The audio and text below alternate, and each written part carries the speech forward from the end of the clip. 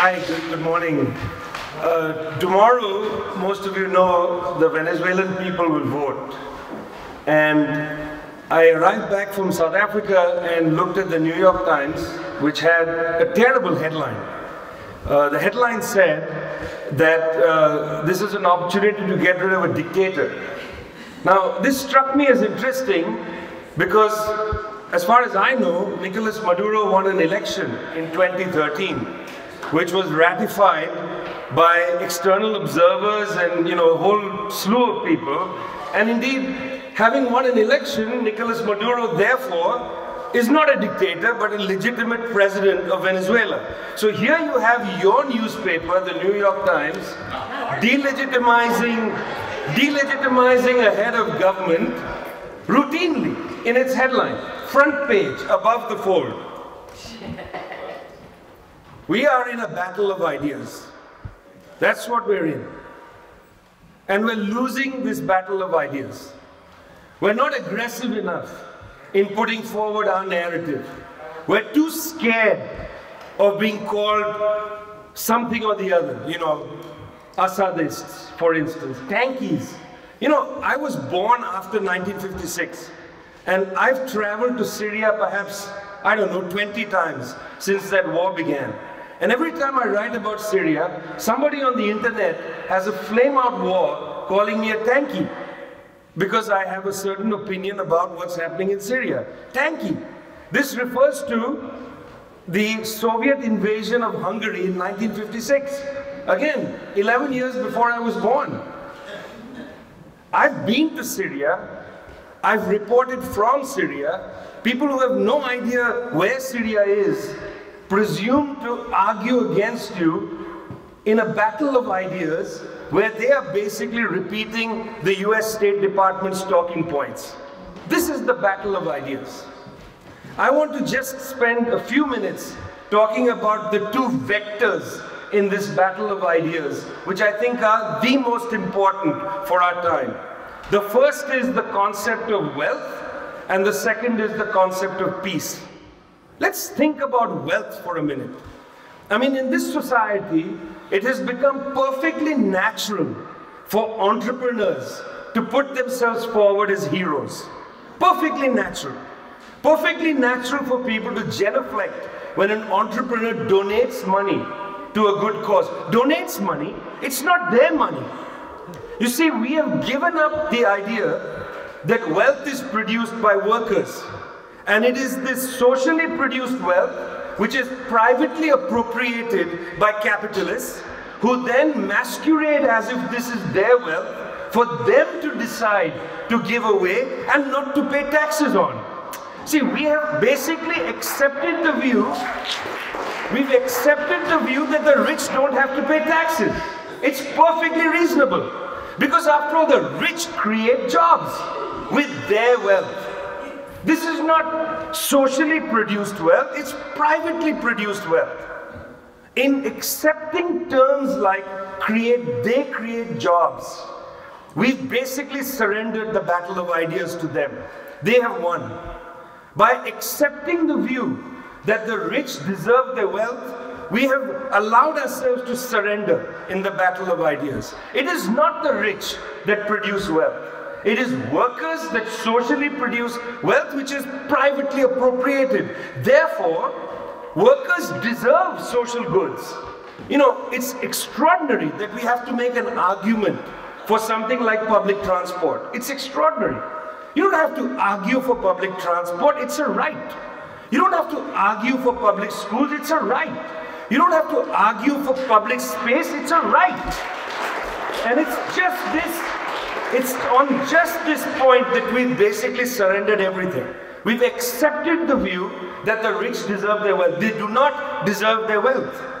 They do not absolutely deserve their wealth. And we should stop behaving as if we are grateful when entrepreneurs donate money. They need to pay taxes, and that's the bottom line. The second concept, where I think we've surrendered much too much, is the concept of peace. Even well-meaning people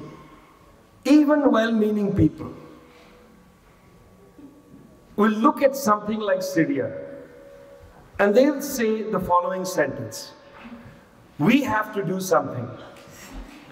We have to do something.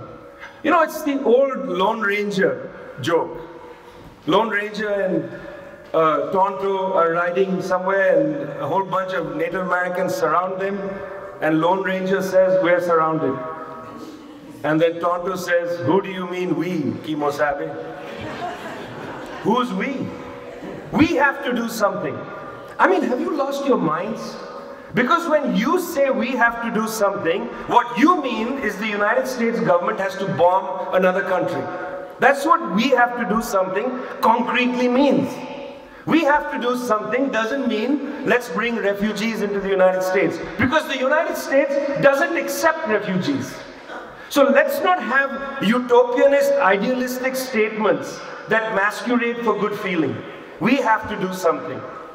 Last summer, I spent several weeks traveling in the Sahel region of Africa, from Mauritania to Chad. And you probably don't know that the United States is building the world's largest military base in Agadez. Now, this is amazing. Every time I travel to a country, I find that the United States is building the world's largest military base somewhere. I mean, it's like an internal competition in the US Defense Department. Is the world's largest base going to be in Pakistan? Will it be in Kabul? Is it going to be in Djibouti? No, now it's going to be in Agadez. Now, most people have never heard of Agadez. Agadez is the capital of Niger. Most people have never heard of Niger. Niger is in the Sahel region of Africa. Many people have not heard of Africa. It is a continent on the planet Earth. You might not know that the Europeans and the Americans have decided that Europe's border no longer should be at the Mediterranean Sea. That is to say, at the northern end of the Mediterranean Sea. Europe's border has moved to the southern end of the Sahara. In other words, in the Sahel region. The French and the Americans have heavily militarized the Sahel and have built bases, fly drones, and have special operatives stopping the movement of migrants, not from West Africa and East Africa, across the Sahara, very perilous journey, across the Mediterranean into Europe.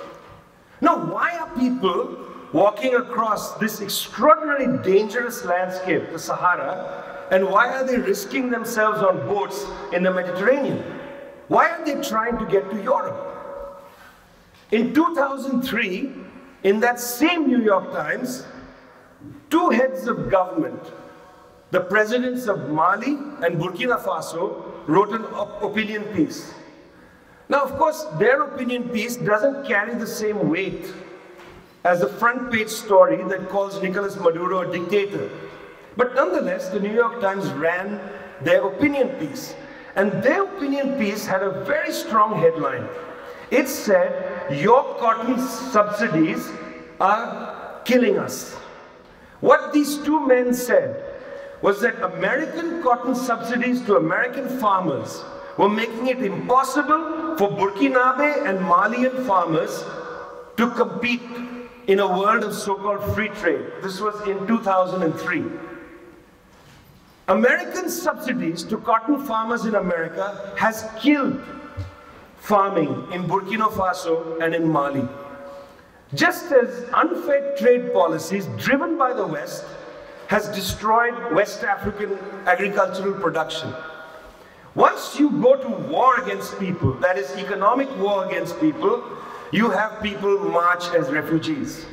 You see refugees come out of Syria because that's a military war. But there has been an economic war against West Africa, against Central Africa and East Africa for at least the past 30 years. You might not know the name Thomas Sankara, but Thomas Sankara was the president of Burkina Faso, tried to put a different path before the African continent, and he was assassinated in May of 1987. He was assassinated, complicity of the French government. Because the West cannot tolerate an African leader who charts a separate path for Africa. It's not allowed. If you try it, you will get killed, whether you are Patrice Lumumba in 1961 or Thomas Sankara in 1987. or Kwame Nkrumah, although he was overthrown in 1966. The problem you face here is in this battle of ideas, we've lost on the definition of what is wealth, and we've lost on the definition of what is peace and what is war. The West has been at war with these countries for decades. The people who are trying to get out of very difficult situations in West Africa are now being blocked by another war. You might not know, but Al-Qaeda in the Maghreb is the largest cigarette smuggler in the Sahara. That's their main occupation. They are the biggest cigarette smugglers across the Sahara. But it's very convenient for the United States to say, we are at war against Al-Qaeda. We are there on a counter-terrorism mission. This is the battle of ideas being lost, because we now believe in that ridiculous statement, we have to do something. If you want to do something, you have to fight against unfair trade policies that are making it impossible for people to survive in their homelands. If you truly want to do something, you have to fight against this massive military war machine which sells weapons around the world and makes enormous profits for American companies. See, the real problem for the Green Party is that in some respects, to be truly American, you have to be anti-American. To be truly for the American people, you have to be against the American state. To be truly for working class American people, you have to be against these bourgeois parties that are suffocating the world on behalf of the United States of America. Thanks a lot.